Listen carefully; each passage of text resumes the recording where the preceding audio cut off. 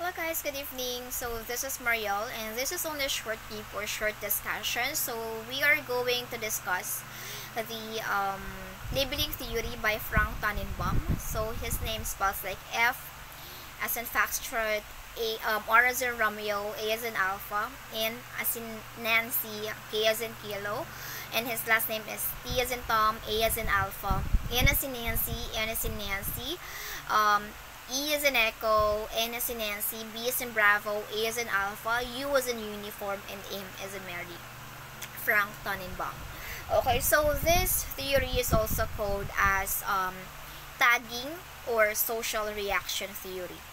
I'm going to give you a scenario. So, let us say for example, nakita mo si A. So, she doesn't have a female friend.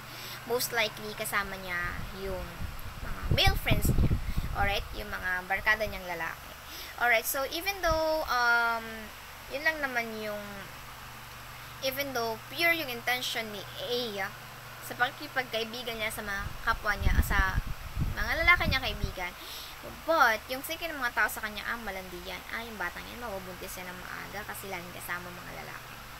Alright, so even though you're not doing such thing or that kind of thing, but yun yung thinking ng mga tao sa'yo, yun na rin yung paninindigan mo. Okay, so second scenario, nakita mo si B.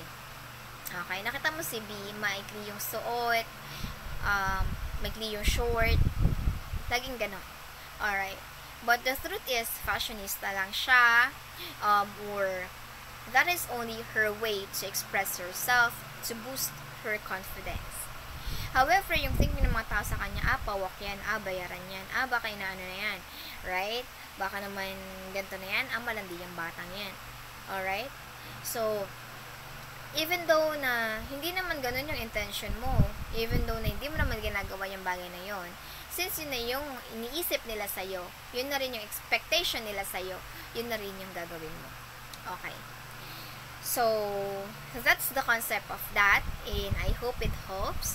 So, thank you so much for listening and for watching, and thank you and have a blessed day, and I hope it helps. So, God bless, and bye-bye for now.